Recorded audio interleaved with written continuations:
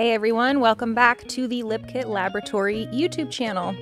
Today we're going to be doing our DIY eyeshadow palette kit tutorial. This will show you step by step everything you need to do to create your own pressed eyeshadows. Here we are using our plushy DIY eyeshadow palette, which is sort of a pink and neutral toned palette.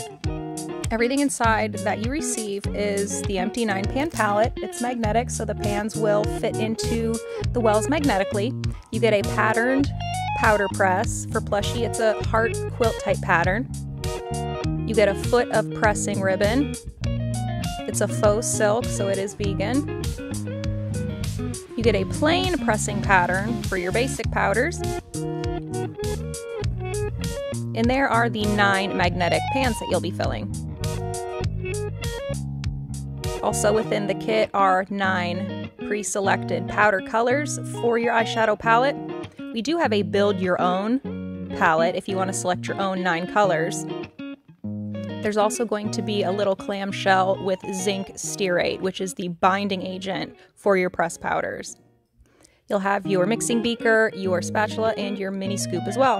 Now dump your powder color into your beaker and add 1 even mini scoop of the zinc stearate for each color. Now you're going to slowly add in your mixing liquid. It's going to take about 30 to 50 drops altogether. I usually add about 30 and give it a stir and see how it's setting up from there. Every powder color responds to the mixing medium a little bit differently, so some take less and some take more, so that's why we just add a few drops at a time. This color that we're working with here is called Pearl. Still a little chunky as you can see, so I'm adding just a few more drops. I got to about 50 drops with this color. The texture that you're going for is sort of like wet sand. You want it to be liquidy, but not runny. Right here is about perfect. This is where we pour, or scoop rather.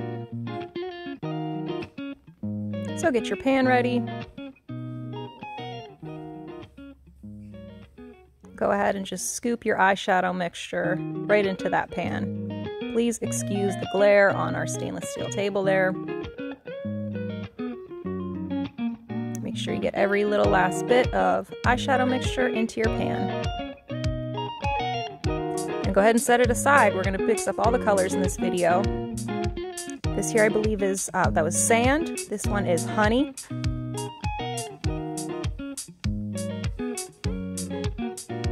Here is rose gold.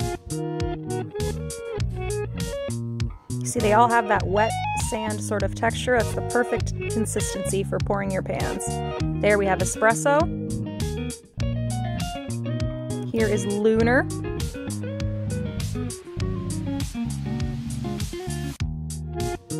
Here we have fuchsia. This one is blush, and as you can see, it's a little bit more fluid than the others. I accidentally added a few too many drops. It will set up, it just might take a little bit longer. And that last one is pink there. And there are all 9 pans sitting to dry. I waited 24 hours, I came back. They are all mostly set. There is still some residual moisture in the pans, as you'll see when we press, but they are still able to be pressed. As long as they are not wet and goopy when you just sort of tap your finger on the top, they're ready to go. Get your pressing ribbon, lay it over the eyeshadow, and get your pressing tool and press as hard as you can. Use all of the might that you can muster to get these pans pressed evenly and firmly. You'll see with this one, I'm about to hold it up for you.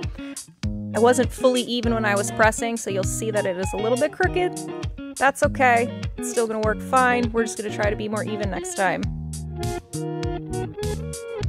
Here's espresso. When you're working with your pressing ribbon, just sort of move down to the next area.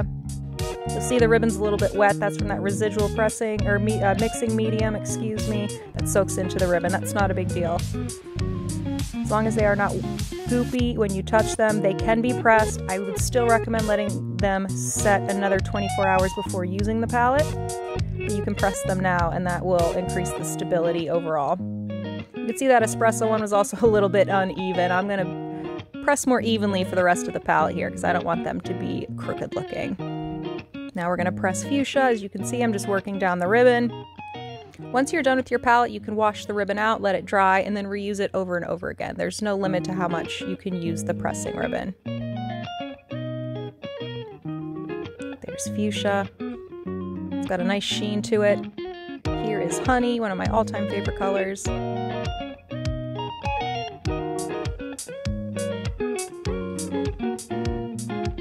give it a good firm press. We press our powders so they are more stable and they don't just crack and fall apart if you were to accidentally drop your palette. It also makes them look a little more uniform as well. Now, this is going to be the center color of my palette, and this is where I want to use my patterned pressing tool. You can arrange your colors in any order in your palette that you want, and you can also use the pattern pressing tool on whichever colors you want and place it wherever you want in the palette.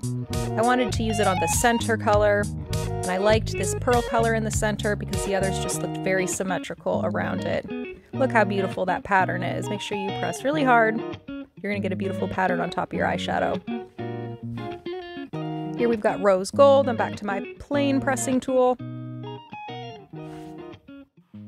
And just keep pressing firmly and evenly on each eyeshadow as you go.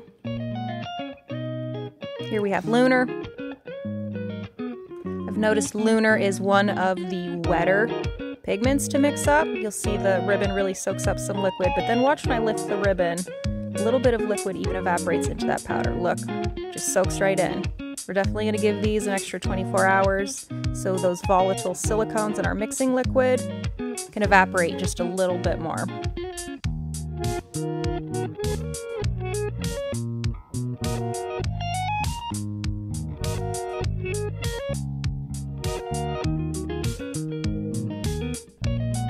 There's sand.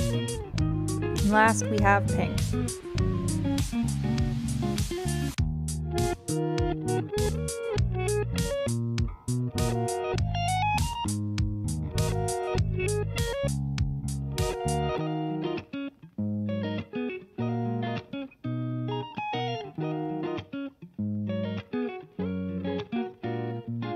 Time to put them in our palette.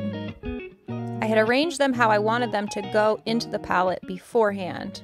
I like to see how they look ahead of time. You can take them in and out of the palette quite easily. There's that little dip in each well that makes removing the pan super easy. So if you want to rearrange it at any time, you can. Swap out other colors, you can. You've got a lot of options here. I really like the symmetry, the way I arranged this palette. I love that patterned powder in the center there. I just think it looks great.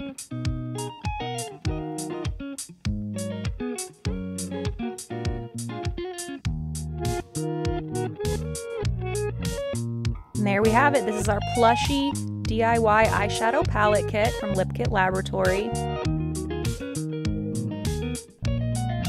We have 6 other DIY palettes available, as well as a build your own eyeshadow palette at lipkitlaboratory.com. Thank you guys for watching, and I hope you have a great time making your eyeshadows.